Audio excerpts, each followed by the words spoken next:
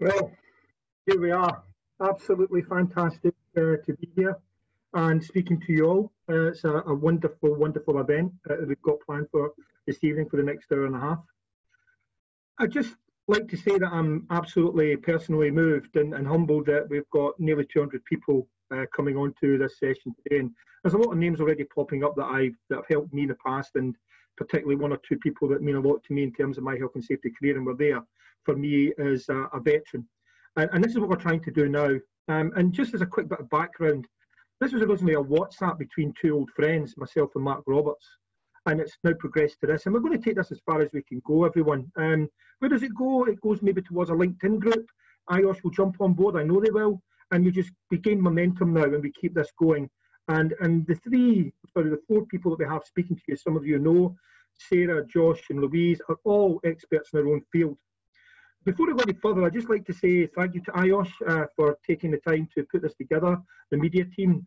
Dimple, one of my IOSH colleagues, is on hand in the background, and Dimple and the team have put this together. And I know maybe 6 or 7 weeks sounds a long time, but in reality now, it doesn't, to get something like this together and pull it together. So IOSH haven't let me or you down, so it's fantastic. So just a bit about me for some of you. Again, my name is Jimmy Quinn. I've been the next president of IOSH. I can't wait.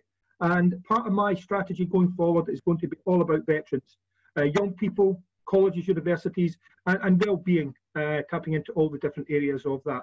And there are 3 major strands that I'm going to be going. Ashley, can you just take off your mic a second, please? Dimple will take off your mic for you.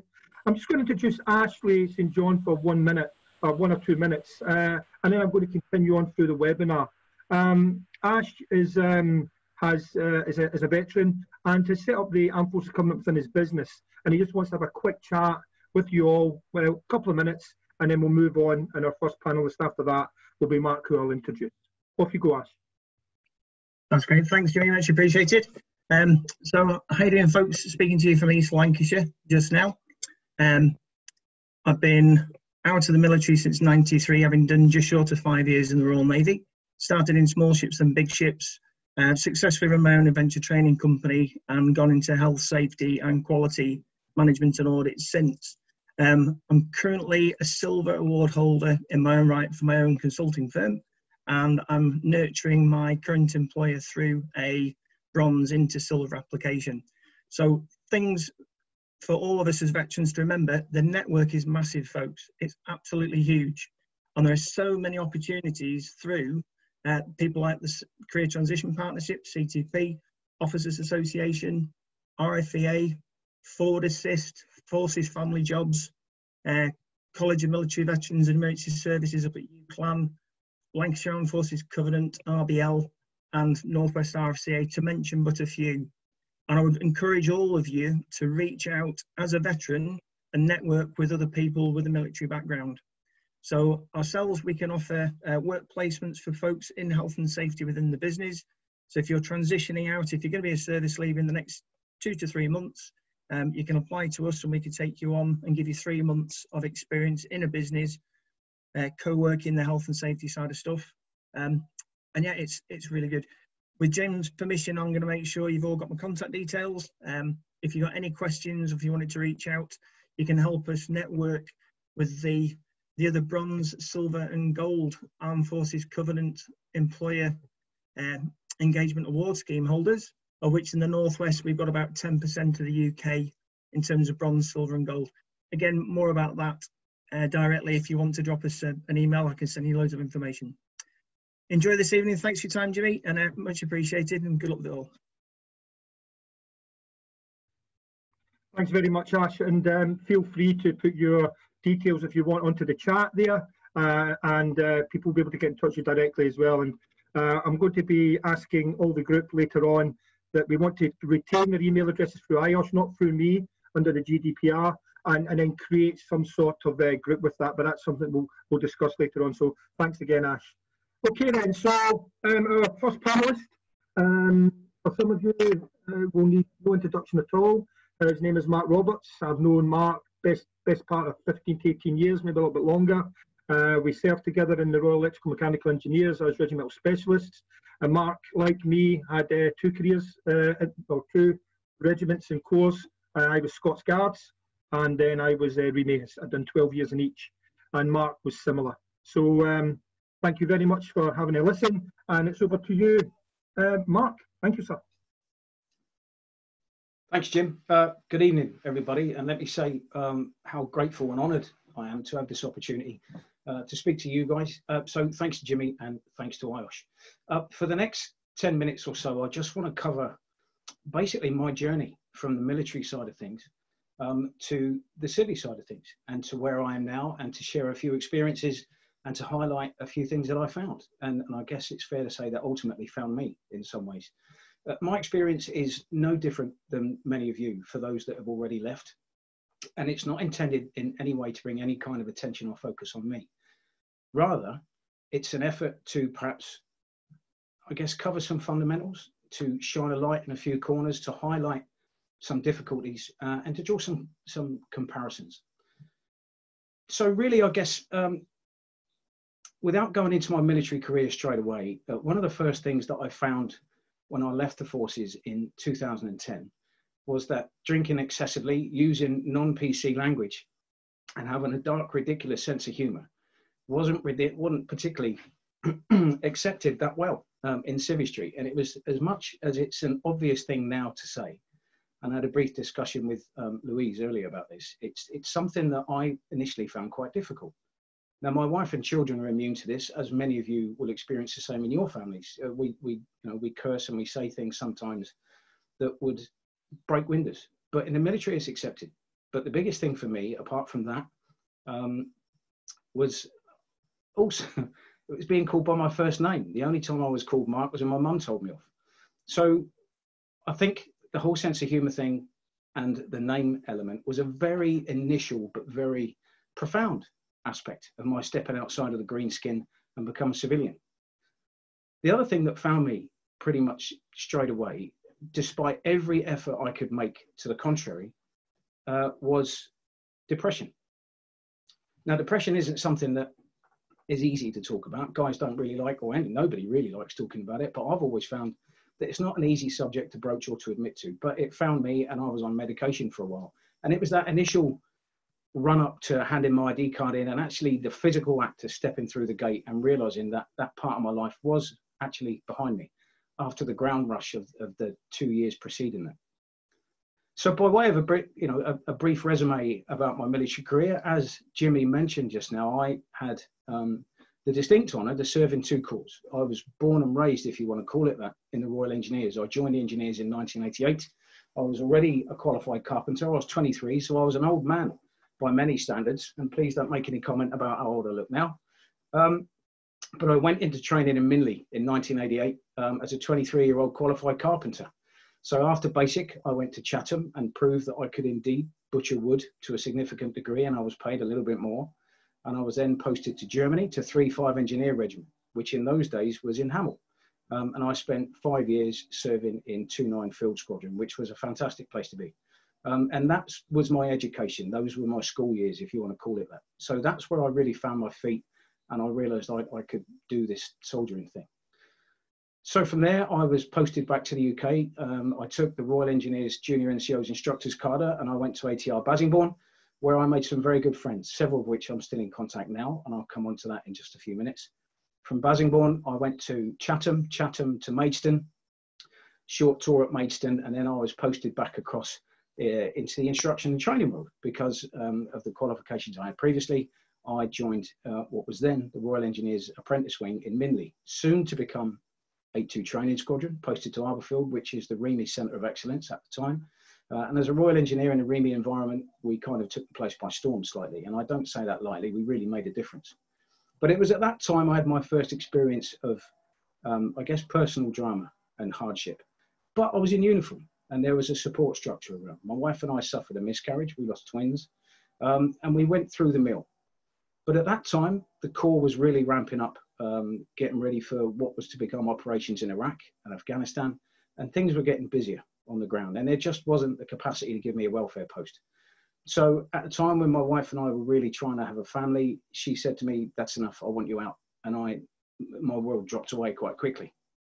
I managed to find a way of staying in uniform, and I transferred into the REME. And that was one of the emotional aspects of this, not only the whole personal drama, but the act of taking out the fat cap badge, the Royal Engineer cap badge, and putting the REME one into my headdress was profound, actually. But I joined Borden for a static posting. My wife and I went on to have 2 beautiful bouncing boys, and my life moved on from there. I spent 10 years in the REME. Being 10 years in any unit, you can all appreciate that you get moved around, you do different things, but the last 2 years was really what I want to speak about. I had the opportunity to take that full 24 months of resettlement and use it to its maximum effect, and I did every day, as much as I could. All my enhanced learning credits I used. I put a plan in place. I had several discussions, although there was nothing formal. The kind of information you guys are going to get tonight, I never had, and many of us never had at the time. But I realised that nobody wanted to touch health and safety. So I put my hand up and I went for it. So we did. So I quite quickly got my NGC and my fire safety and risk management. And in my final 12 months, I did my NEBOSH diploma. And out of a course of 12, I was one of 3 that passed. So by the time my turn came to walk out the gate and hand in my ID card to what should have been the chief clerk, but he was off sick. So I handed it into a Lance Corporal who just went, "Yeah, cheers, boss."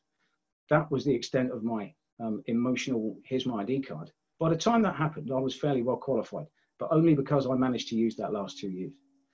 So I then went on and got a job with Surrey County Council, which I can best describe now was like walking into a woke environment. It was the complete antichrist from everything that I'd experienced at that point.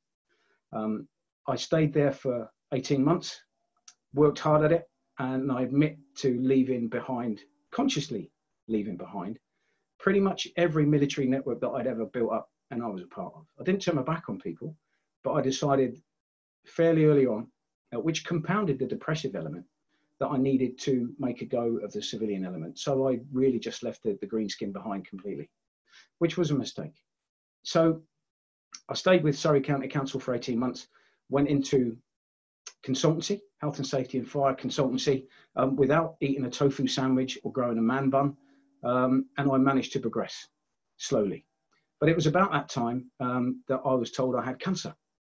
So the prostate cancer was a bit of a shock for anyone that's been through something similar, and there won't be many listening to this that haven't been touched in some way by cancer. When you're told by a doctor in a darkened room, which in my case it was, that you've got that dreaded C word, your world quite quickly changes, and the depressive element of things quite quickly came back. And I very soon realised that I didn't have a welfare officer. I had no one to turn to, no financial backup. It was me, and that was it.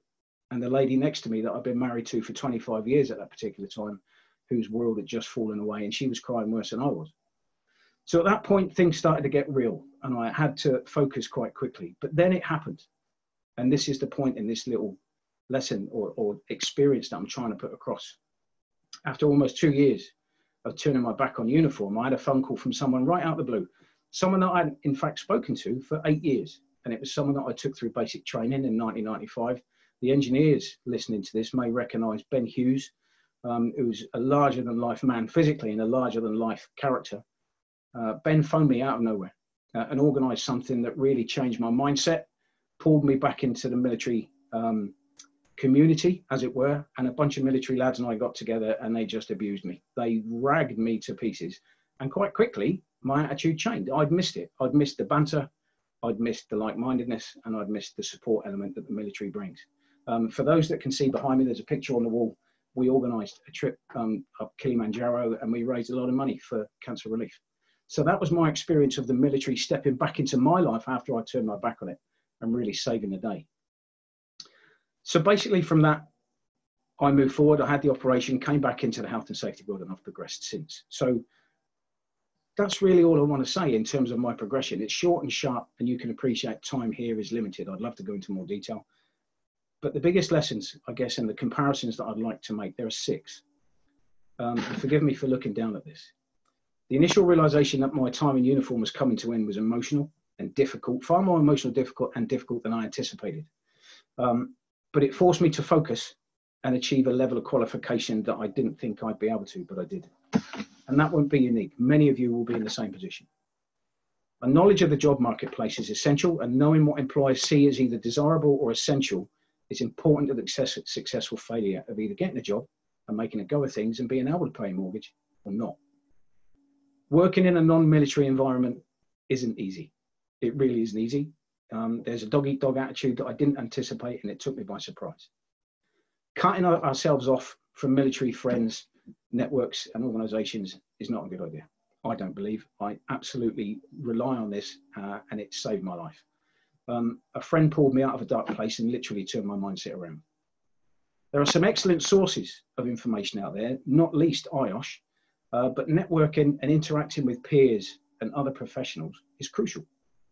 It's helped me time and time again. The chance to talk to people that really know the job market, the best or most desired qualifications and levels of experience, coupled with insight into the way health and safety is developing and changing, is difficult to find, and it's priceless. There is an excellent SAPA network on Facebook at the moment called Health and Safety SAPA. It's got off the ground by another ex-Royal Engineer, Bernie Bolton, that for those SAPAs out there not a part of it, I highly recommend it to you. That, guys, is really all I have to say. But on that note, if anybody's got any questions for me, if there's anything I can help with, don't hesitate to give me a question either on here or find me on Facebook, and I will come back to you. But in the meantime, I'll hand you back to Jim for the rest of the webinar. Thank you. Thanks, Mark. And if you can just turn your mic off, that'd be fantastic. You know, just before I move on to our next panelist, the stuff that Mark's talked about there is exactly, Mark, if you turn your camera off, mate.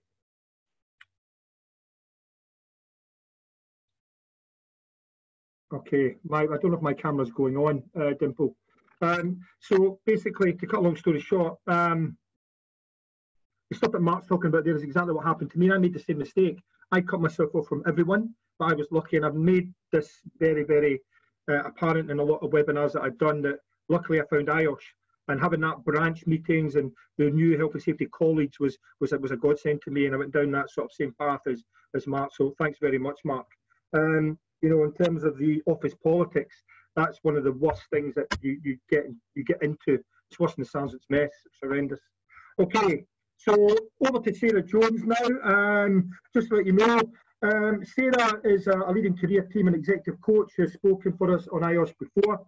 Sarah works with individuals and organisations to help them identify with what they want, what's holding them back, and how to get there. In short, how to make the most of the fantastic skills that us veterans have. Sarah's going to discuss her experience of coaching veterans and give us tips on your career that you can use. Over to you, Sarah. Thanks, Jimmy. And I just want to say a massive thank you to Mark for what you've just shared there. It can't be easy to share that kind of personal information, and I was really struck by what you've said. And as Jimmy says, I have coached a number of people that have left the forces and decided they want to embark on a new career. And all the things that you've talked about already this evening in terms of being either cutting yourself off or being cut off from that support infrastructure and those networks before are all things that I've encountered when working with people that have left the military, the forces, etc. So these are all very common themes, and the ability to kind of almost restructure yourself, reparent yourself from having come from quite a structured environment, but an environment where you do have each other's backs. And I know that one of the gentlemen that I coached, really, you know, a very capable, very smart guy. He's now in a fantastic training role in a large organization. But the biggest shift for him was really identifying what his key skills are and what he has to offer. And I think statistics are saying that 17,000 people leave the forces each year. I know there are organisations out there to help you. And particularly with IOSH, I mean, if health and safety isn't one of the most important things with what's happened over the last few months, I don't know when it will ever be. So you're in the right place to get some help.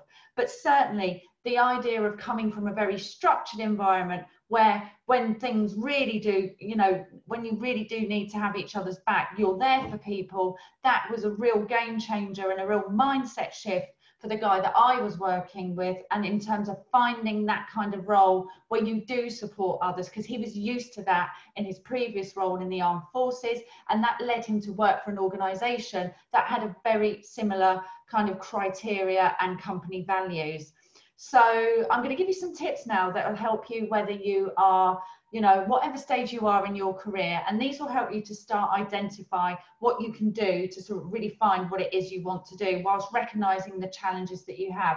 I'm just going to change my talk a little bit in terms of, I talk about change in many of the talks that I do, and many of the coaching sessions or training sessions that I do. And I'm not sure if you're aware, but there's a whole set of theories around change, and the fact that the feelings that we have during change can feel like being in a washing machine.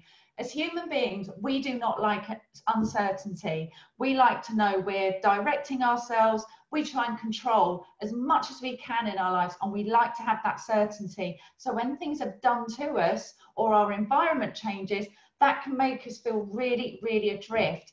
And we have a whole mixture of emotions such as fear, denial, anger, grief. And the thing is, these feelings don't stop or start. It can be a bit like a washing machine. But what I want to say to you is, if you start taking some small steps and you speak to somebody and get some help about how you're feeling, it is literally a problem shared is a problem halved. And having somebody objective that can listen and understand and validate your feelings is really, really important. Otherwise, we can end up going through that washing machine time and time again. But what I will say, change is like a tunnel. There's a beginning and you drive through, and there's an end. And I'm sure, as you guys probably know, fear hates action. The best way to build your fearlessness muscle is to start taking action. So I really wanted to start with that kind of feeling of change, which sometimes you're aware of, or sometimes it just feels like a really, you know, uncomfortable feeling in your pit of your stomach. So it's not unusual, and it's not unique to people that are in the forces, but you might be experiencing that, and that is part of the change process. And if you want to move forward, you will get there. So a few tips for you now. Okay, so if you want to start thinking about what kind of career or role do I want to have, what kind of organisation do I want to be in, or perhaps what even kind of business do I want to set up, there's something called the career line. And what you can do is get a piece of paper and turn it on its side like this, so it's horizontal, and almost draw a horizontal line. And this is your timeline, and have a look at whether you have been studying, whether you've had various roles in the armed forces, or whether you've had a few roles, and really look at all those different milestones and identify what were the things, what were the activities I really enjoyed, what was the environment that I really enjoyed, where did I really succeed, where did I have those moments where I felt in the flow? Because what we want is to get to more of those in the flow moments, because when you're there, you realise you're in a career that, broadly speaking, whilst there's always things in our jobs that we don't like, it's going to suit you. So, for example, if I look back at my career, I can see that my former career in crisis management communications has a lot of similarities with coaching, which is all about dealing with challenges and finding solutions and moving forward. So really do that career line, all the different roles, what you've studied. You can even add in there, what kind of books do you like to read? What kind of, you know, TV do you like? What films do you watch even? And see what you can put on there that identify the things that you really enjoy, and put in there, you know, where you feel in the flow. So put as much as that information down there, and then sort of try it over a few days, see what comes back to you. You can also add a column for what feedback have I ever had in my career, be that in the armed forces or since I've left, and see if there are any similarities around somebody giving you what I call legitimate feedback, not just that was a great job, because I mean that doesn't really say much. But if somebody said, do you know what, Fred, you were really good at this because, or I really admired the way you did this, that again, this is like being your own detective, and you can start doing this now. All you need is a sheet of paper and a bit of time and a bit of reflection. Have a look at that feedback and see what pops out for you. So look back through the experiences, and see if you can start to join the dots to say, hang on a minute, there's something I like about being in a team. There's something I like about maybe working on my own. I was actually really good at technology at school. See if you can find some of these red threads. They will be there, I promise. So it's a bit of an iterative process, but keep going, keep going. The other pieces as well, LinkedIn. Couldn't not have a presentation and not talked about LinkedIn, which is literally the world's biggest free research database if you are looking for your career, for your next career, or for ideas of where you want to go. So I'm sure some of you, most of you have probably got a profile. Make sure you've got a professional shot, that you've filled in your profile accordingly with your experiences, and more importantly, what you've achieved, and list your skills at the bottom, and don't be scared to ask for recommendations or endorsements of your skills, whatever those skills are that you want to put on there.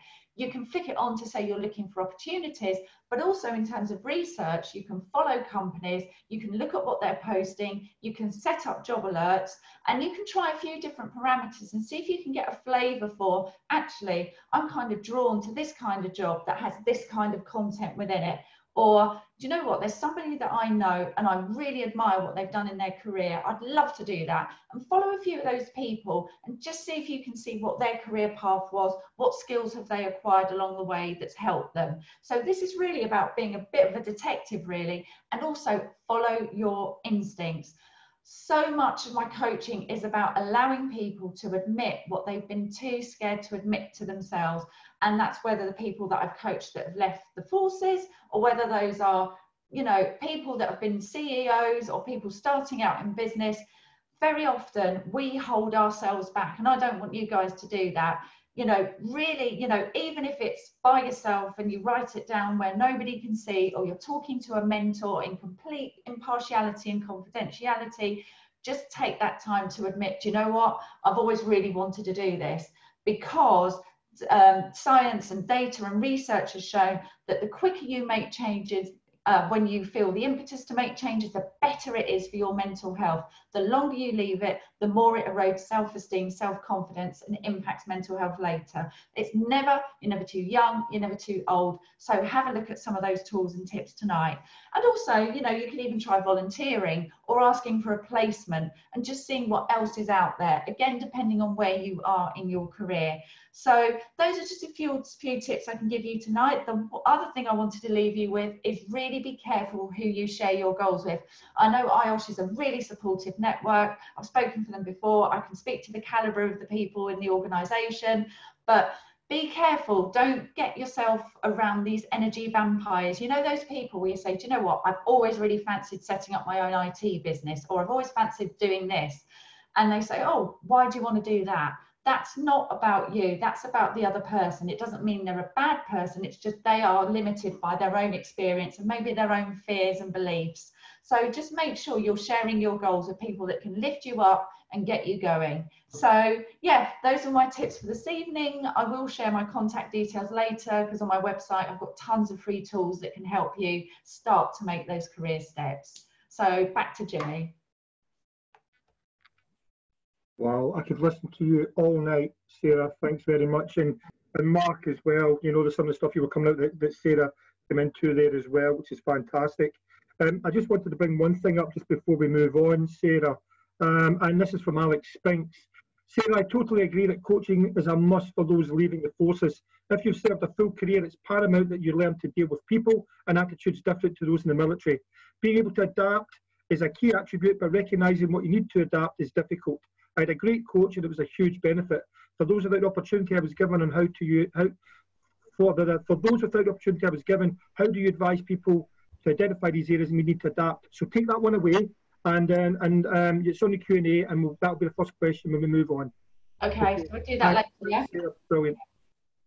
Okay, so we're moving on now to our next panellist, and this next panellist is someone who I've spoken to many times, and not only is Josh a leader in recruitment in his own right, and I don't want to embarrass him, he's also the founding trustee of Safety for Good, which is another great organisation that I'm involved in, and he's a director of principal people. He's a huge job, and he's given up his time for us today.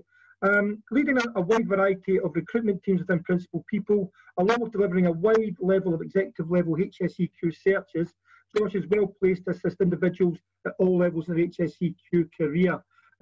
Just before we move on, Josh, when I asked him, it was straight in there, and he is going to give you as much advice as he can about how it looks out there, and I think he's going to talk about CV as well. If he hasn't, I've just thrown him under the bus. Apologies. Over to you, Josh. No, all good, Jimmy. Thank you very much. So let me just share my screen with you all. Great. So I hope you can all see that. Firstly, thank you very much, Jimmy, for giving me the privilege of speaking to you all today. And I hope that my perspective in this is useful for you all.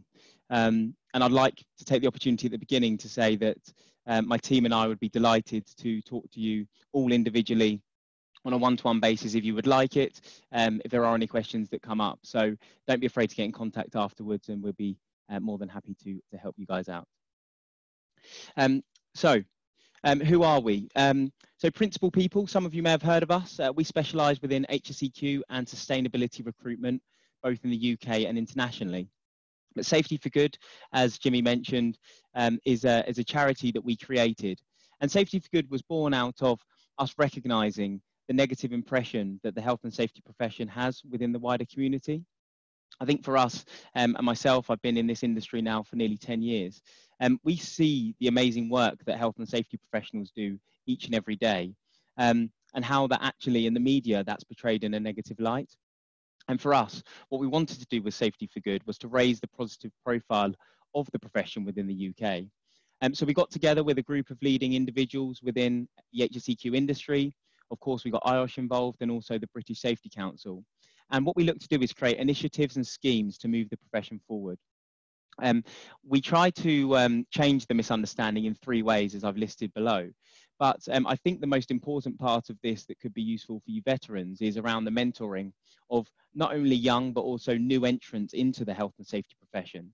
And because we really have a goal and we believe that individuals with the right behavioural competence can become the future leaders. So that's something that I want to talk in a bit more detail about today. Some useful information that I thought I would share with you was in relation to a recent survey that we conducted with a range of HSEQ leaders off the back of COVID-19. So we surveyed about 30 HSEQ leaders and a wider variety of 150 professionals at all different levels. And we split these into 4 different industry sectors, which are available for you to download. And when the slides get shared, you can click on the links to do so. But I thought a couple of key statistics that came out of the reports were very interesting and things that we could talk through. So the first is that we saw that 21% of the respondents felt that COVID-19 would actually result in positive recruitment opportunities within their organisation, as opposed to 16% who predicted redundancies. So although I know in the current world it's a difficult time and we are now officially in a recession, but actually opportunities within health and safety, as were highlighted earlier, haven't actually been this good in a while, because organisations are realising the importance of this. So I think that's important to highlight. I think also 76% of respondents felt that it would positively impact the profession. But I think one of the most important points that actually came out of this was that we saw that more respondents, and it was about 47% of our respondents, favoured the behavioural competence of individuals rather than the technical competence. And for us, I think that's something that we've seen throughout our recruitment processes. And it's really important to understand that behavioural competence is absolutely crucial. And although a lot of you may not have experience in health and safety, you've got a vast amount of experience through the trials and tribulations that you've gone through being in the forces. And if we can harness and highlight that to prospective employers, then it's a win-win situation.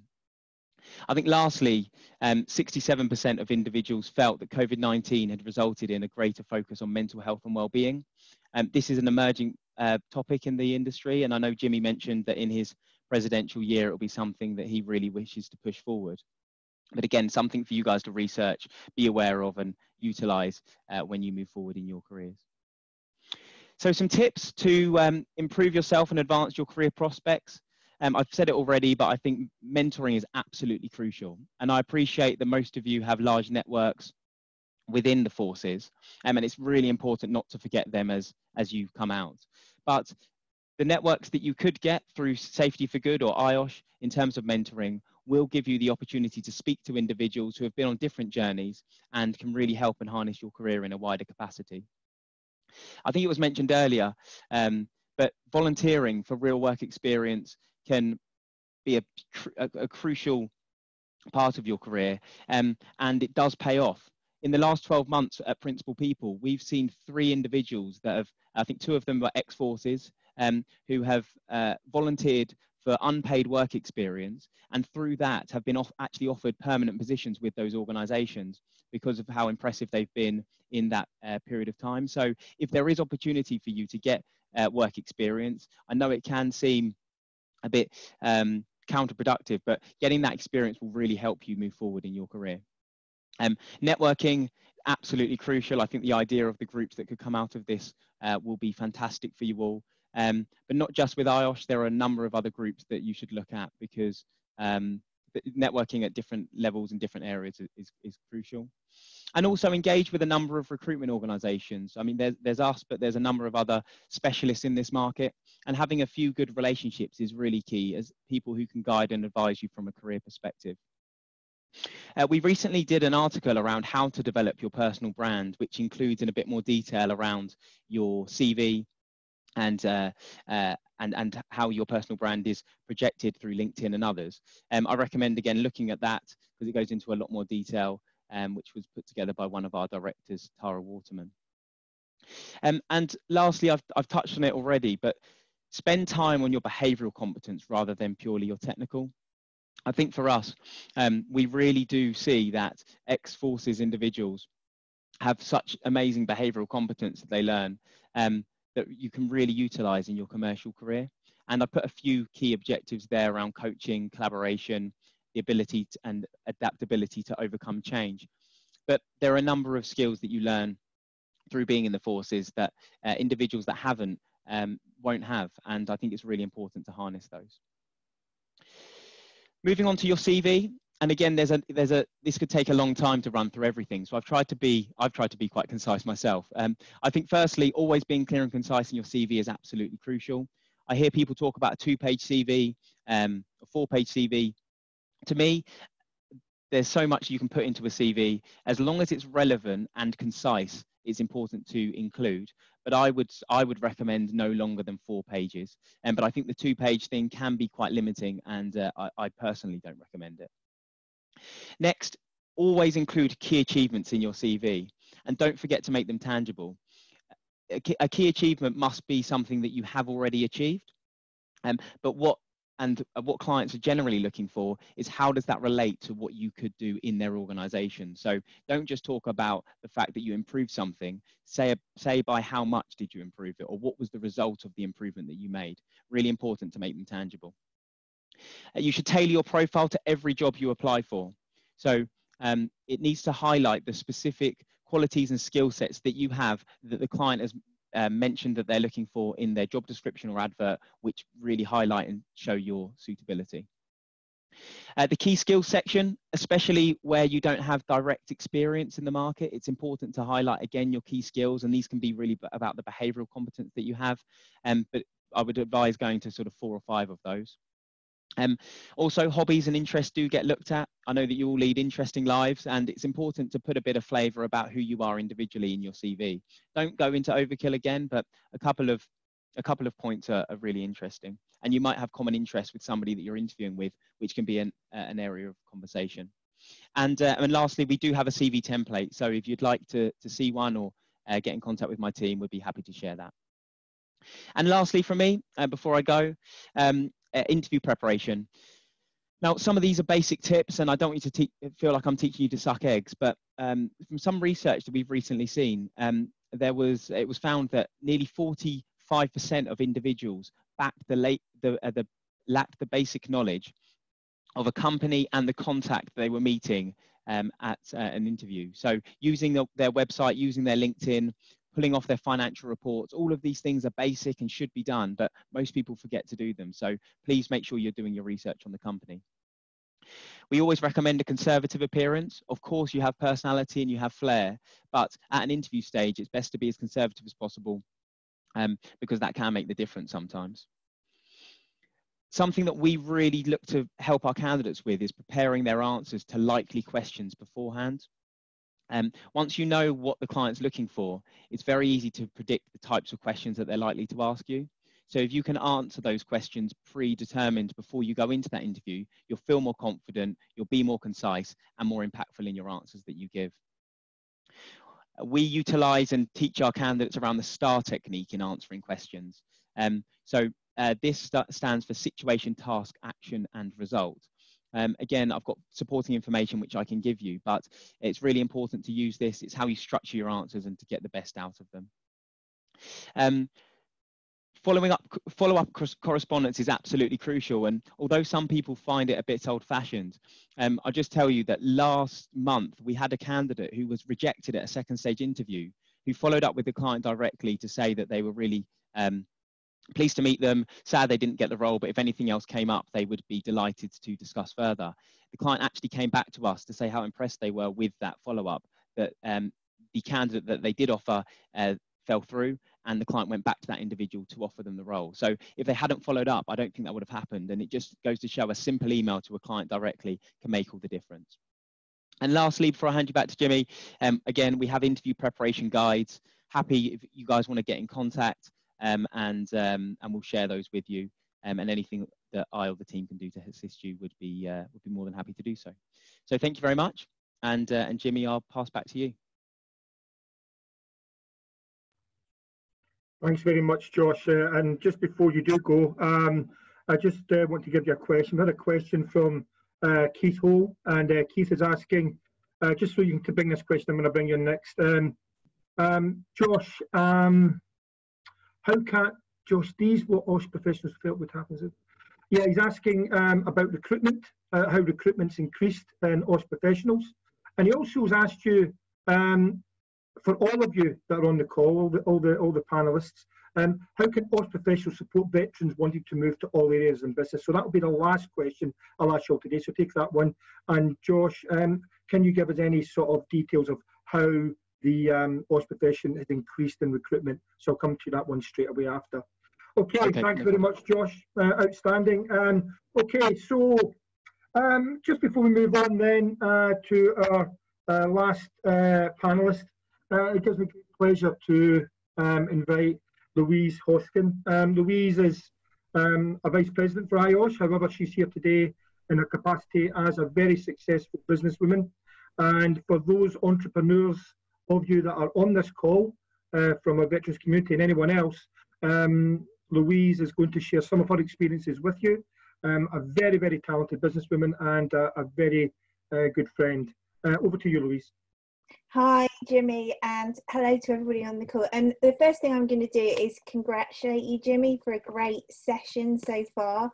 And thank you for having me on. So as Jimmy says, I'm going to share a few of my insights into running my own business. I have my own health and safety consultancy, and along with that I have a number of hats as well. So I'm just going to run through a few slides and just share my experiences with you.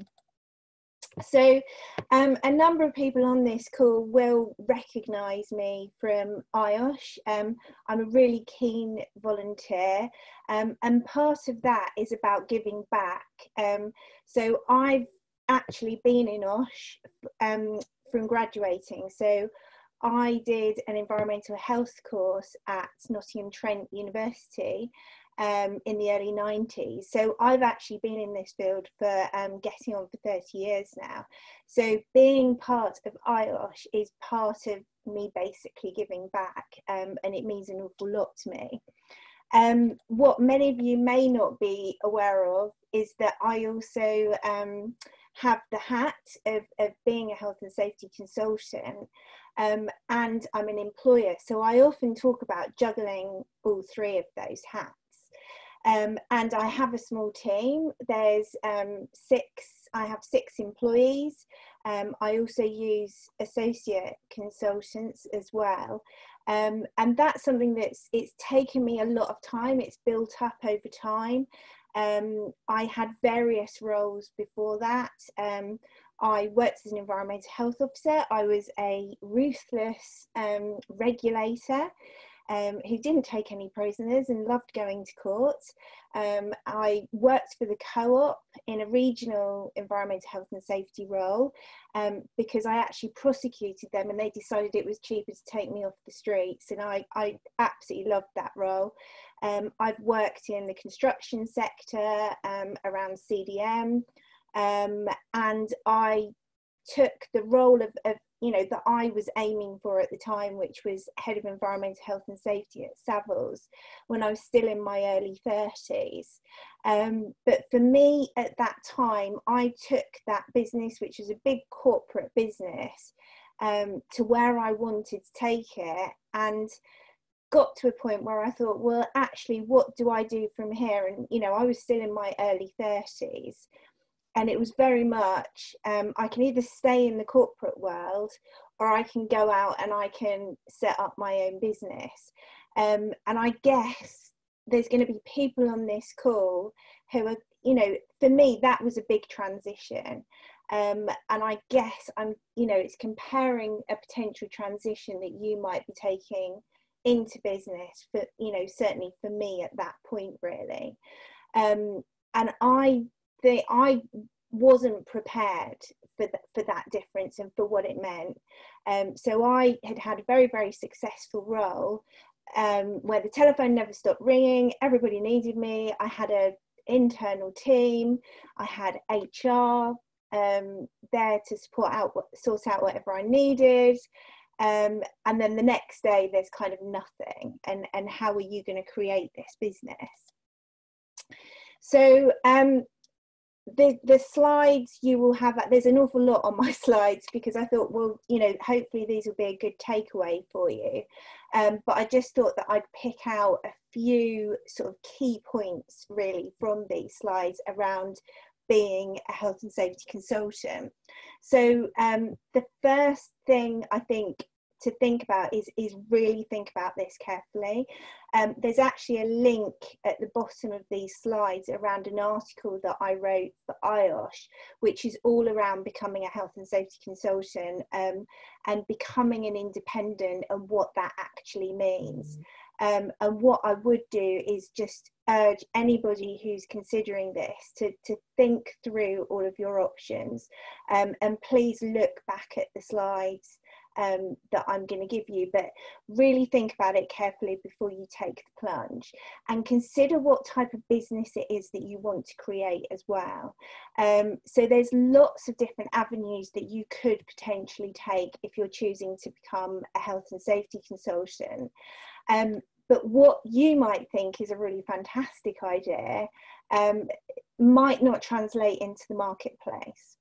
So I guess it is important for you to think seriously about whether you have not just the right health and safety skills to deliver a product or a service to potential customers, but whether you can actually do those business pieces as well. I mean, I was talking to somebody recently and I probably do less health and safety day-to-day work every day than I do running the business.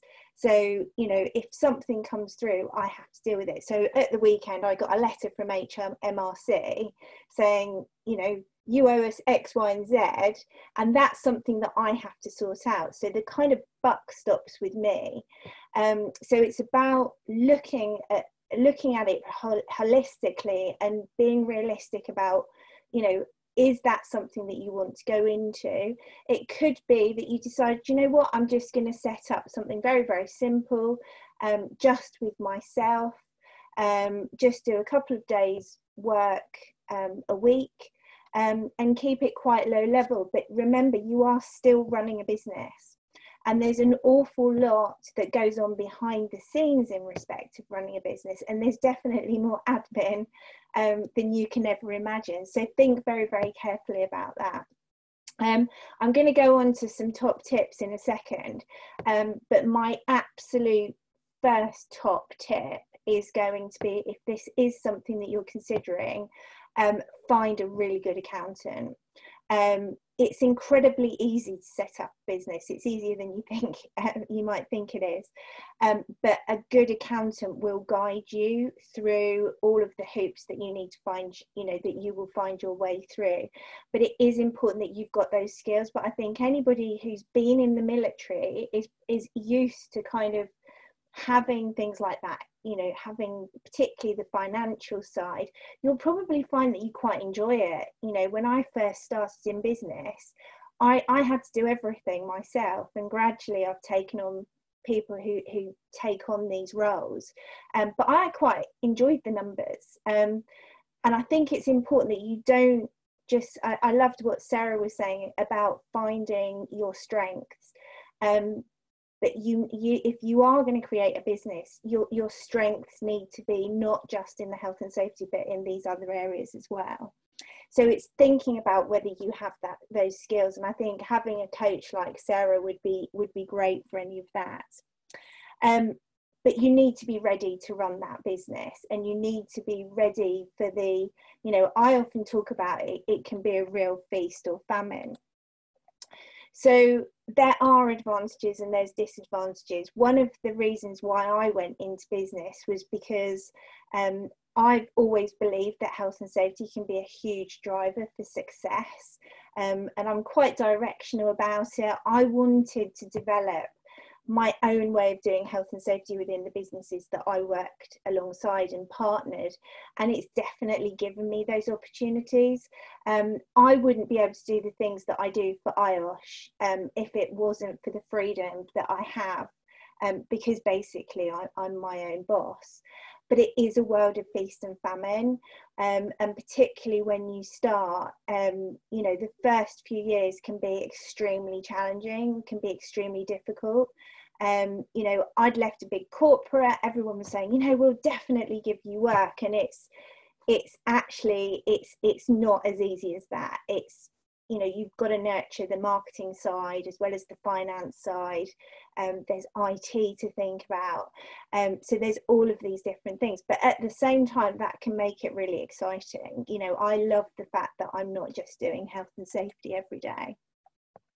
So just a few, there's loads of top tips on here, which you can have a look at. But just a few top tips from me is really do your market research. So you may have a great idea that you think is a fantastic idea for a business, but actually is that going to translate into the marketplace? Have a great accountant. I'm going to keep saying that. Things like networks, the rest of the panelists have already said how incredibly important that is. Building up a network, building up a social media following, all of these things, marketing, it doesn't happen overnight. So you need to really think about the financial aspects of that and have that kind of buffer potentially behind you.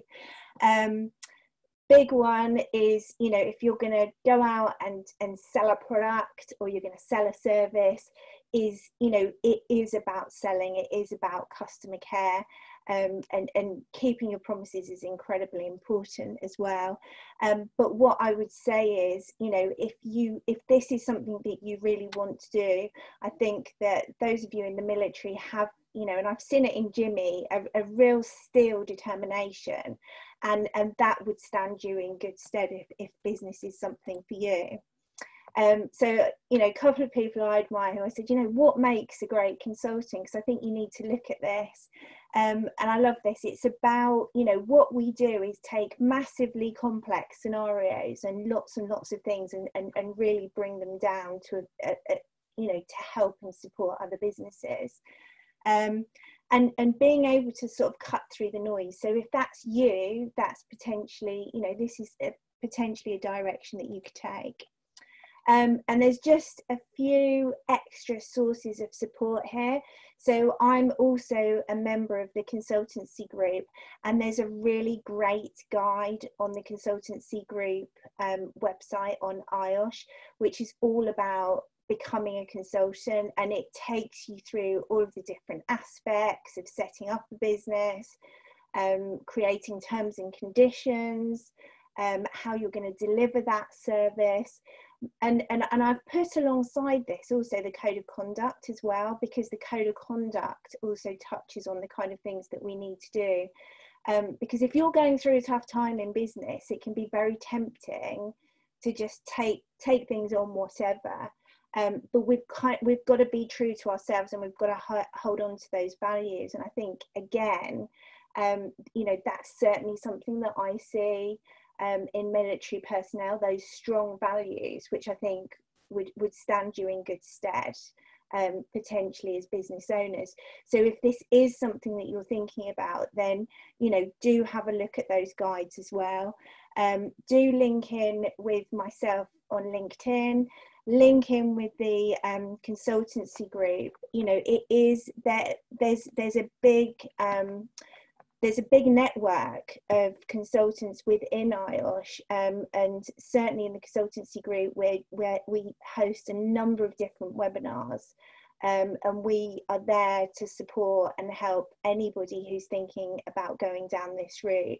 But I guess my end piece is think very carefully about it, and certainly go in with your eyes wide open. So yeah, and thank you, Jimmy, for having me. Thanks very much, Louise. Just before you do go, I'll just give you a question just to ponder on while you're just thinking about that. It came into the chat one, but it'll be good for everyone as well. Just going to try and find it. Okay. Yes, Louise, did you go straight into consultancy, or did you start a full-time job and then slowly bring down your hours? So if you want to think about that one and come back to us, that would be fantastic. Okay, everyone, just a quick one then, just from me. I'm not going to take much of your time. A lot of what everyone has said has been absolutely on point. You know, from Marc, and I know about Marc's story. I served with him when he was going through all those things at the time, and the stuff he talks about with Hughesy coming through and all the rest of it. That was all that part, and through friendships. What we're trying to do here is to create something not so formal, but for you to know it's there, and not for people to think, Marc, maybe give him a buzz. It's that place where we can go to, and that will take shape. How it looks, I don't know, but I'll be speaking to the panelists afterwards, and speaking to IOSH in general, and hopefully get feedback from you folks afterwards as well. For my story was exactly the same. You know, I left in 2011, finished my last 2 years at HQ Land Forces, did some courses. You know, there's people on this, people on here today. You know, people like Alex Spinks who were on courses together. There's lots of other people, too many to mention at the moment. And again, I go back to my good friend and mentor and brother from another mother, Simon Donnelly, who took me on, had me in a webinar similar to this, and said, I'm going to give him a chance. And everything went for me, but there was a lot of luck as well for me. And that's why I talk about these skills, because I didn't know I had these skills. And this is the thing I want to get across, and take all that stuff that Josh has said, Louise has said, Marc has said, Sarah said, and combine all that, and it's you. It's a veteran. You know, you've got everything there. You just don't know you've got it. It's like the old Morecambe and Wise sketch, if any of you are old enough, with Andre Previn playing the piano. You know, you're playing the right tune, just not necessarily in the right order. And that's the same with us veterans. But these skills, and they're all jumbled up, and they're all there, but we just don't know how to use them. And I certainly didn't. And I remember saying to Simon, safety advisor, what do I do? I don't know. You know safety, so advise. And I sort of use my personality, as Josh said, and use my technical skills. And if I just go back to what Josh said, behavioural competencies, nail them, because they are what you are. All right, that's my sort of rant for the moment. So just before we go on then, I'm going to start putting out some questions there, and I'm going to come back to you straight away, Marc. And one of the questions was from Lamin Darbo, who you shared with them. But Marc, what was the biggest hurdle you had to overcome in adjusting to civil life? I'm still serving the Royal Artillery, finished my BSc Occupational Safety Health Environment with a first class honours, fantastic Lamin. Starting the MSc programme next month with University of Greenwich. I've been there. Second question, what advice you got for someone like me? Many thanks. And all the panelists, can you put your videos on, please? Lamin, hopefully you're still there, and I know we're friends on LinkedIn as well. I think that the best advice I can give you is to echo something that Josh touched on as well, is to get yourself out and try and get experience before you step over that threshold. You've got some fantastic qualifications. Hopefully you'll get a chance whilst you're still in uniform for the military organisation to use the competence that you've got. I became, by pure default, the health and safety warrant officer for a regiment of 1,200 people. If you're in the Royal Artillery, perhaps you're in an organisation that can use you in a role somewhere as well. So not only can you show competence in your, within the I guess the qualifications that you've got, but you can start putting aspects of that into practice within the organisation, which looks good on a CV. Also, speaking about something that I was lucky enough to find myself in, I had a friend at the time who was ex-Royal Military Police. His wife she had a fairly low-level health and safety practice doing risk assessments for the YMCA. So I had a chat over a cup of coffee, told this particular lady, whose name was Linda, that I was interested in health and safety and I just achieved my first qualification. And I asked if I could go along completely unpaid and voluntarily and just watch and get an idea of what was encompassed within the whole risk assessment and site assessment process. And she was kind enough to take me on that. And over about 6 or 7 months, I was then allowed to go out and do these visits on my own, unpaid, because I was still being paid by the military. But what I did get back was travel expenses. But again, I did that for about 6 months. And just having those little bits of competence and experience and being able to speak about those at interview was absolutely priceless. Because all the qualifications in the world are fantastic. And don't get me wrong, they will definitely help. But proving to people at interview that you can put those into practice, you've come across certain problems and you've solved them, should really help you, I think. Mark, can I just jump on that as well, Mark? I mean, that's exactly what I did, and we didn't know that we could do that. People don't know they can do that. That's a brilliant answer, Mark. Josh, can you just literally 30 seconds come in and back that up in some way? Yeah, I spoke about it in our in the presentation where we had 3 people this in the last 12 months that have taken the volunteering work they've done, and in the resettlement. And I'm not a veteran myself, so I don't know how it all works, but I know that obviously you get the funding for the qualification. So certainly not saying don't do that. You must have a basic understanding of technical competence in health and safety for anything to work, but it is more around getting out there and actually learning how to interact and engage with people and using the skills that you learned in the forces to deliver that. So yeah, I think absolutely important to get volunteering. If you can't get paid work experience, then I mean you should get your travel expenses paid, but you're speculating to accumulate for the future, and it's really important to do that. Brilliant, mate. Thank you. Sarah, just jump in quickly, literally 30 seconds. You got some to add? Yeah, sure. I mean, it goes back to really, I really like the point that was made earlier about, and it's been made a couple of times since then. It is about how you come over and present yourself, specific achievements and what the results were. Because I know as somebody that's hired people from different walks of life, I think as Mark was just saying, it's about how you come across at interview. It's not always about, it's about your attitude.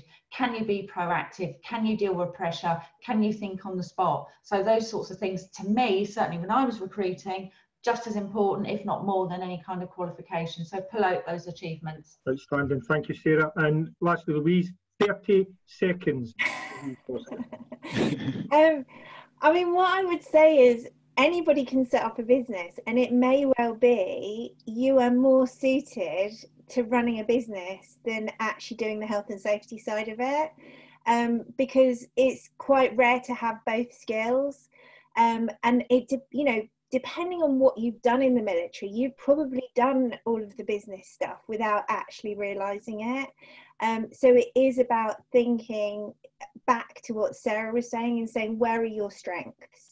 Because actually, if your strengths are, are in numbers and looking ahead and planning and juggling lots of things, which I know happens in the military, it may well be that you have a passion for health and safety, but actually, perhaps you should be a business person.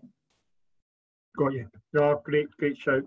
Absolutely. Thank you, Louise. Okay, so Sarah, just before you answer your first question I gave you earlier on from Alex, there's a question here from Lee Kyson. He comes in at 7:19. Can you see that question on the Q&A, Sarah? Sorry, yeah, which one is it from Lee me? Tyson, 7:19 p.m. Yeah, have you Can any you, tips? can you answer that question next? Yeah, absolutely. Have you Okay, any right. tips on Okay, analysing job? Sorry, I'm getting loads of comments popping up, running over it. So, Yeah, so I think you need to, again, I think this is where LinkedIn comes in. So have a look at similar jobs and see if there's anything specific about this job, or whether there are general attributes that they need around this kind of arena of this job, if you like, and how you can get them. Maybe map it and look. I was a big fan of going, you know, let's have a look at the job advert. If I think this is something I could do and I would be good at, I think it's Josh was saying earlier that you can actually adapt your CV. You don't just have to have one CV, because you've probably got a multitude of skills. So have a look, map your advert against your experiences and see where you can adapt it. So just have a look at that detail and go through it. and again, a quick one just before you go on to Alex's question I gave you earlier on. Do I need to read it out again, or have you got it, Sarah? Was it something? Sorry, it's about adapting, wasn't Yeah, it? I'll come back to it. Yeah, I'll come back to it in a minute. And also, Lee, you can also contact me. I've just sent you my email address, which I'll give everybody at the end, but just so you've got it. And that's all because you were me, Lee. I wouldn't give it to anybody else. Okay, so Sarah, the one from Alex. This is great. I also have to go up. Sarah, I totally agree with coaching as a must for those leaving the forces. If you served a full career, it's paramount that you learn to deal with people and attitudes differently to those in the military. And Mark touched on that earlier on. Being able to adapt is a key attribute, but recognising what you need to adapt is difficult. I had a great coach and it was a huge benefit. For those without the opportunity I was given, how do you advise people to identify what areas they may need to adapt? And you've got about a minute and a half. Yeah, so basically, I think a really good place to start is, where are your challenges? And again, you can use a similar exercise before and say, are there any common situations that you come up against that either really stress you out or are really challenging? And those might be the areas where you need to adopt a more flexible, open mindset, because there's kind of two different kinds of mindsets. There's the why me mindset, being stuck in a kind of victim mode, if you like, about why me, why is this happening to me? And then I worked with someone, and over a few months, we shifted that closed, fixed mindset into that open mindset of like, hang on a minute, I've got loads of skills and strengths. How do I? So that's a really good way to sort of flex your mindset. And with any coach, with most of the coaching that I do, yes, it's about goals. Yes, it's about plans and identifying where you want to go. But so much of it is about the mindset. You've got to have that flexible, open mindset to be able to overcome. Make sure your value is bigger than your fears and your action are bigger than your fears. So identify those kind of areas where you think, do you know what, there's a theme here that's holding me back. Where do I need to shift my thinking? Where do I need to shift what I'm saying to myself in my mind? And a good coach should be working on that as much as they are about goals, etc. So I hope that answered the question. Absolutely priceless, Sarah. And you know, there's so many people getting so many comments here and getting so much value from this. This is just, you know, I'm absolutely blown away. Great comments, thank you. Okay, let's move on quickly to Josh. Josh, I just sent you a really tricky question. Are you quite comfortable answering that one, mate? Yes, yeah. So this was around how can IOSH professionals help individuals that are going into other parts of the business. Is that right? Yeah. Yeah. I mean, I suppose just for clarity, I think that it might be interpreted in two different ways. I think if you're already in the business, then it's around broadening your horizons and getting involved in things perhaps slightly outside of your remit. So can you become involved in projects or wider business discussions to help open your experience to things that perhaps wouldn't be in the day-to-day of a health and safety professional? But if it's about individuals coming into the organization and how you can help them, then I think it's about that collaboration with other departments. If you've built good relationships and networks, then you'll be able to recommend people to different departments. So not quite sure exactly what it is that you wanted, but I hope one of those two answers can help. Okay, brilliant. Okay, if anybody has anything to add into that one, Louise, Sarah, Mark, anything? No? Okay, let's move on then. Louise. Thanks, Josh. No problem. Oh, Josh, just a quick one before you come in, Louise. I've just had the question come back again from Keith. Veterans must not be afraid to ask for reasonable adjustment. That was something he wanted to say. Does that happen much in the business, Josh? Yeah, I mean, it's tricky when we speak to clients. I mean, to be open and honest with you, some clients really they've seen the ability that ex-forces individuals have had and have accommodated to help them on their journey to get them there. There are other clients out there who have had ex-forces individuals that haven't performed very well, and it's made it more difficult for ex-forces individuals to get into that business.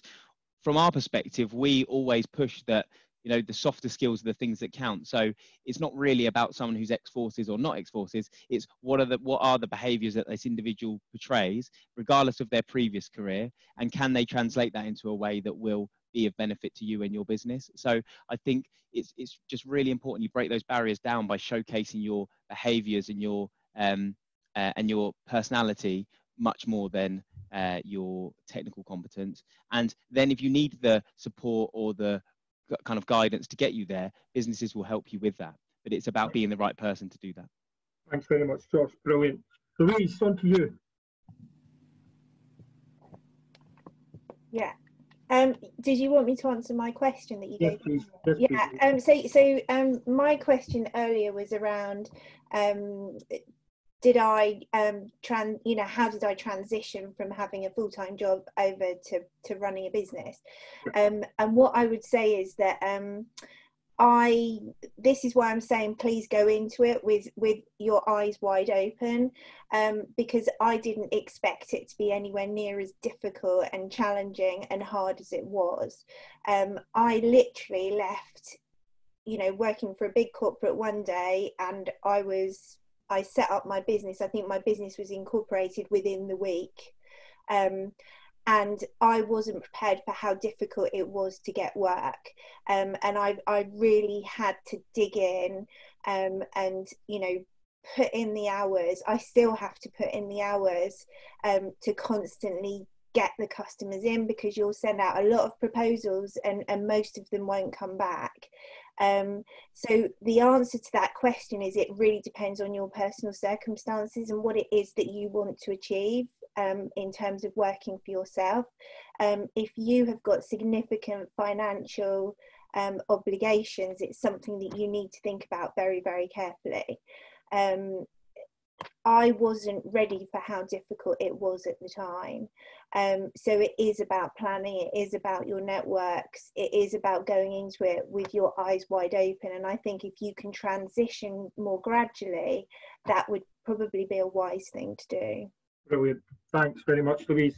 Anybody get any, just literally a couple of seconds to reply to that if you want? I'm going to start coming at thick and fast with questions now. And sorry, Jimmy, if I can just say, I mean, we see people that transition from a very successful career in health and safety like Louise, or even longer careers, who have moved into consultancy and have really struggled. So I just would reiterate what Louise says. It is you have to be the right type of person to do so. And there are a lot of people who don't have the career but create a fantastic consultancy business for themselves because they have the right skills, and there's people that have a fantastic health and safety career and honestly within 6 months they're winding up their business because they can't make it work. So I completely agree with what Louise is saying. You have to make sure it's the right thing for you to do, because you become a salesperson rather than a safety professional, and they are two different skill sets. Yeah, and again about personal circumstances, there's more than one way to skin a cat. Like a career change, it's like thinking about what do I want to earn, what do I need to earn at the moment, where else can I get some funding perhaps to help me with the business. And similar to what the guys have been saying, the words that I've found keep popping to my mind when I've been setting up businesses is perseverance and resilience. I mean, it's just, you've got to be able to have that, and that self-motivation it is about never giving up. But Jimmy, I mean you and I work together, and you know I never stop working, and you have to have that work ethic to make it work. But I think the people on this call probably have that work ethic. Of course. But 100% what Josh says, I deal more with sales probably than everyday health and safety. So you've got to know you've got that skill set. Thanks, Louise. Brilliant. Marc, I need to bring you in here just to sort of literally, half a minute, just to sort of join all that up as someone who's the veteran who's been successful. I mean, there's no one answer to a lot of the questions that we've got out there, Jim. There's people asking about the Armed Forces Covenant. There's people asking about what's the best way to broach the salary subject. All I'll say is there are 2 or 3 golden threads that have been mentioned from either Josh, Sarah, or Louise that really need to be brought together. in order, I think, for the majority of veterans listening into this to perhaps get the most effect. There's no one answer, but there are a number of answer threads that can answer lots of queries. Perseverance, knowing the market, understanding exactly what you want, having an idea of how you're going to get it, having, I guess, a degree of information before you start on the qualifications road, and having an idea of the direction that you see yourself going into, although things can land in your lap and that can change. But above all is trying to maintain a degree of optimism. Give yourself a fighting chance when you step outside that gate. All the military qualifications you've gained over the years may not necessarily translate into the civilian world, but elements of the things you've learned and the experiences you've got along the way will. And what you have to concentrate on is that behavioral wealth that you have in addition to the level of qualification that you may or may not achieve. It really speaks volumes. The whole shoulders back, chin up element does work to a degree. It shows an element of confidence, but the downside is you can be loud, you can be a little bit too I-centric, as in I've done this and I've done that. There's lots of different answers, but the big one is understanding where you're going and stick to your guns. Yeah, okay, I can definitely back that one, because that was me, and everything you've said there was me. It's quite scary. Thanks, Mark. Literally, we've got about sort of 15 minutes left, and I wanted to start rattling through some of these questions, and they've got to be short, sharp, and punchy, people. So one of the first things was just a quick one to you, Josh, really quickly. I'm not going to come to anybody else. Do you find that some employers can't recognise your experience and competence as they are not civilian qualifications, Josh? Yes, we do, and that's the employer's issue. The issue that we have to try to overcome in working with individuals in that position is we need to translate the two-dimensional CV into a three-dimensional person that the employer can actually see and try to get you in front of them. So I always say the CV is designed to get you an interview, not to get you the job. So you need to try to get through the door. And we're utilising and embracing some new technology, video interview technology that we submit alongside candidates, because if the background or experience isn't there, but someone can see from a video interview the personality, is helping our conversion rate of actually getting people in front of the clients. And then it's down to you to sell yourself. So yes, clients do not see it, but we're trying to overcome that through a number of different ways. And some of that coaching, that excellent coaching you were talking about earlier on. And everybody, please reach out to Josh, because he is there and he's there for you. And he's not just saying that, and he would really like to hear from you. Zach Atkinson here. Any veterans in the Manchester area doing health and safety in the construction industry? Zach, if you want to email me on james.quinn@iosh.com, I'll find out for you. I'm the vice chair of the construction group as well. Let me know, email me. Tiny Baker, lovely to hear from you, big man. For those of you who know Tiny Baker, a legend in Army Rugby and co-rugby, and a lovely, lovely man. It's one for you, Mark, if you can reach out to Tiny at some stage. He's quite active on LinkedIn. And LinkedIn, people, priceless. Tiny, find me on LinkedIn. Yeah, he just wants to know about any remit or other course, Mark. So yeah, find me on LinkedIn and I'll do what I can. No problems. Keith, yeah, done. Don Urquhart. To David Tafani. David, network with people in this webinar and seek placements with companies 1 to 2 weeks. Take leave and choose your industry carefully. You'll hear what Ash said earlier on. You'll find Ashley on LinkedIn as well. And if you want to get in touch with Ashley, let me know. Send me an email. I'll put you in touch with them. David, I have spoken to a couple of people, but was looking of input from others, especially from armed forces. Okay, you've got that, I think, David. Lawrence Webb, another stalwart of the IOSH volunteering place and strategic director of a well-known construction company. Lawrence, some really good points there, Josh. I find that leadership and project management skills, along with the ability to adapt and appreciate issues from a very practical point of view, are highly valued. Quick comment, you and Sarah and Louise, please. Yeah, absolutely. I mean, there's so many leadership skills that veterans have that will translate into a commercial environment. So again, speaking to mentors or coaches will help you be able to translate that experience you have into the practical answers that you can give at interview stage. But yeah, you have the skill set that people are looking for in the bucket load. So it's just about translating that into the interview process. Thanks, Josh. Sarah? Yeah, and there's also things like disc profiling. So I do disc profiling. There's loads of other tools out there. And I'd recommend, if you've never had something like that done before, have it done now and think about yourself in the work context. Because a good one will tell you, this is what you are like generally at work. This is what you like under pressure. So you exaggerate your styles under pressure. And this is how you communicate. This is what motivates you. And have a look and see, right, hang on a minute, there's some blind spots here I need to work on. So I definitely recommend some kind of you know, whether it's Gallup Strength Finder, Insights, disc profiling, get yourself a psychometric tool done so you've got that data to have a look at and go, well, if I want that career, what strengths do I need to build up?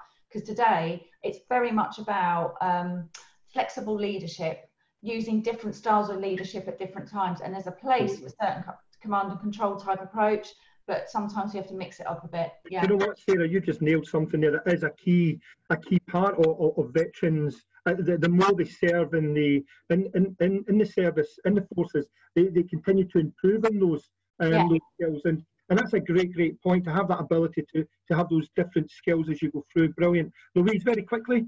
Yeah, I mean, I would say when it's, you know, being in business, sometimes the hardest things that I deal with are around people, are around HR, around finance, and that gets really stressful. And you need to have a high degree of resilience, and I think we've got that in our, you know, ex-military. So it's not necessarily going to be, you know, the health and safety work that you do that you know, it potentially is the business part that you'll pull on, you know, that you need those skills for. Thank you. Can I just, Dimple, this is very unusual, and please tell me if I can. I've just noticed that Steve Jeffrey is one of the attendees. Steve is a very successful leadership professional. If that is you, Steve, can you take your mic off when Dimple allows you? It might not be. Okay. Hey, Jimmy. Can you hear me, Jim? Yeah, that's you. Is that you, Steve? Yep. Can you? It is, mate. Have you got a quick minute of your time, Stephen? I didn't know you were coming on the call, or I'd have come to you earlier on. Could you just spend a minute, just maybe tying some of this up before we wrap up, mate? Yeah. What's the question you was asking there, Jimmy? Sorry. We're just asking about leadership in general. You do a lot of stuff. I know you do a lot of workshops and it's part of what you do. Is there any tidbits you could give any of our veterans that are leaving? I think it's very much what Sarah was saying there. It's about making sure that you are able to translate all the great skills of leadership that you've leveraged in your time in the services. You know, I did 25 years and I've been working in the Middle East now for the last 10 years. And, you know, I've worked for over 100 companies now, translating some of the great skills that we had in the leadership arena in the military into the commercial world. And actually, it's been even easier this year to leverage that, because the leadership adaptation that we've had to do with leadership in a crisis is very paramount to how people have had to pivot and how people have had to adapt to a variety of leadership still. So it's not about having a fixed leadership style. It's about having a variety and a big toolbox of leadership and just being authentic in your own style of leadership, but having a variety of different tools to use for appropriate situations. Oh, outstanding. Thanks very much, mate. And I look forward to catching up with you someday. And thanks for just doing that off the cuff. Just it's nearly midnight out here in Dubai at the moment. It's 40 degrees, so you caught me off guard there. Yeah, no problems, mate. And the professional you are just come up with a great answer. Thanks, Steve. You're top man. No worries. No worries. Thanks, Jimmy. Thanks, great webinar, by the way. Thanks, mate. We're going to link in with you as well. We'll look out for that. Thanks, Steve. Okay, Jimmy, can I just say something? Sarah mentioned around the disc profiling. At Principal People, that's one of the profiles that we use, and there's another one. But for the disc profiling, if any participant would like to have a disc profile done, I would be happy to do that complimentary for any of the veterans, and we'll share that with them. So if anybody would like to do that, get in touch. We'll put you through the process, and we'll share the results with you directly. So thanks very much, Josh. Brilliant. And I've just noticed Rod Douglas, who picked me up one day in London when I was really down, when I just left the army. He was my section commander when I was in the Scots Guards. Nice to see you, Rod, and as well as all the rest of you. Okay, so just going quickly through now. Can I just say something in terms of my kind of wrap up? I'm going to get a plug in now for the branches and the groups in IOSH. I'm also a branch chair of Chiltern, and if you are thinking about running your own business, I would say get involved with a branch. If you want to get involved with IOSH Chiltern, I'm creating a branch, and you're going to use all of those business skills. You're going to develop marketing skills, you're going to develop communication skills, treasury skills, all of them. So if it is something that you want to do in the future, perhaps, I would say get involved with the branch, because you can pick up some of those skills. Okay, I'm going to give you all a minute quickly as soon as I've rattled through these. Thanks, Sarah. Right, just quickly, Mike Leake, thanks, Mike. Make full use of the CLM system. Ensure you align all your external qualifications. I'm sure Josh will nod to that. CLM activity, CMI, LMI, leadership management. I've done it all. It's easy to get done if you've served. Get in touch with me if you haven't. How many of the panel support the Armed Forces Covenant? That'd be interesting. Yeah, I do. And it'd be nice to see lots of companies doing that.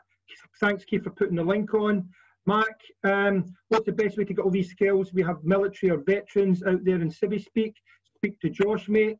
I'm due to leave the army in a few months. I'm looking at sticking to health and safety. What's the best route out here? Get in touch with me, Martin, or get in touch with Mark, or Louise, or Sarah, or Josh, or another 48,000 IOSH members, or all the people on this call. Martin Jones, lovely to see you, my friend. He's really enjoyed it. Eddie Manners, another one of my sergeants from the Scots Guards. Nice to see you, Eddie. Thank you. Great comments. I'll get that question to you at some stage, Eddie, and use your week of resettlement. I've already got a guy coming in for 2 weeks of his GRT to London. That's easily sorted. How should an interviewee respond when asked for salary expectations? And I mean like 5 seconds, Josh. It depends if it's been put on the advert. I think the thing that we generally say to candidates, as long as you know it's in the right ballpark, don't focus on salary interview. Say that you're interested in the opportunity, and that's the most important thing. And if they feel that you're the most suitable candidate for the role, you'd like to discuss it at that point. But you don't want to be drawn into a bidding war in the interview process. It's not the right thing to do. Wonderful.